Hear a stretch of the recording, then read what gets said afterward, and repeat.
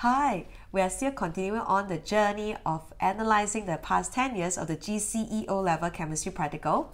Now, as I mentioned before, there are 6 to 8 steps or processes that you will be doing during the entire practical.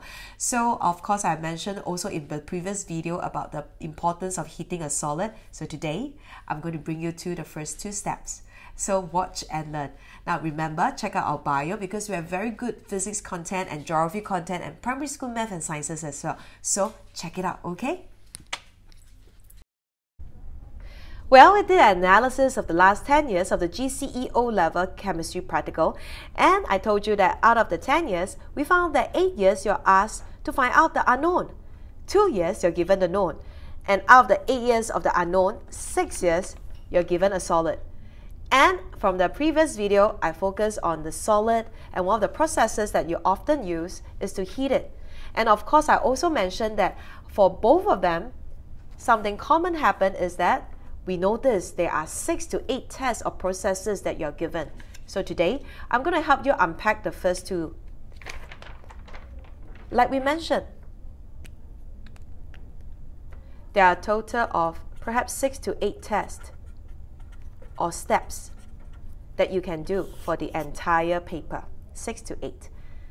And we started off by explaining that most of the time you're given a solid, and the first processes with a solid often is to heat the solid.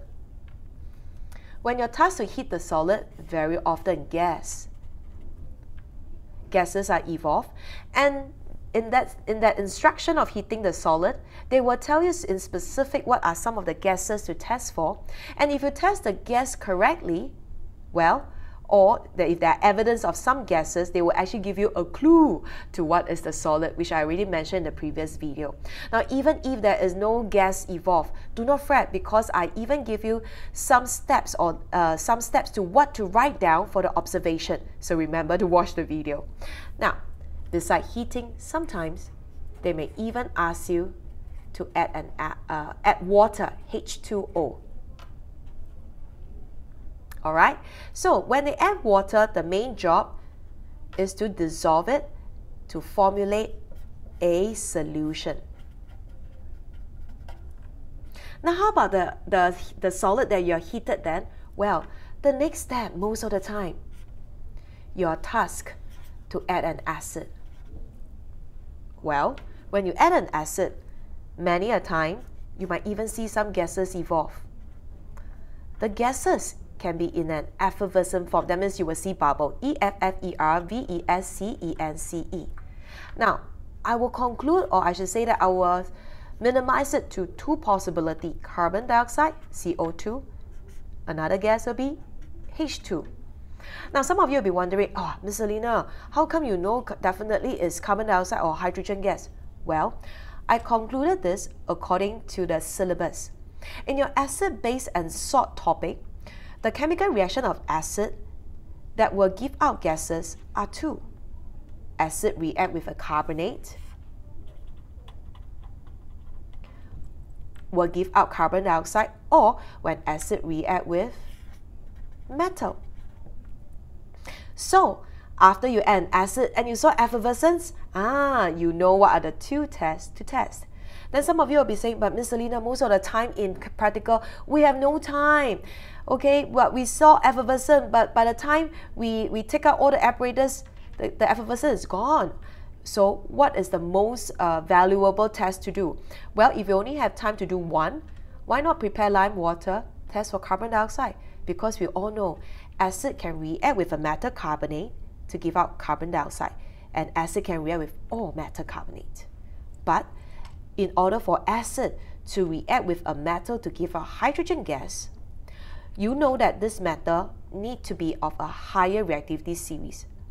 In the position of the reactive series of metal, this metal must be of a higher position because the acid that's given here is diluted. So this chance, or the chance of hydrogen coming out, is slightly slimmer.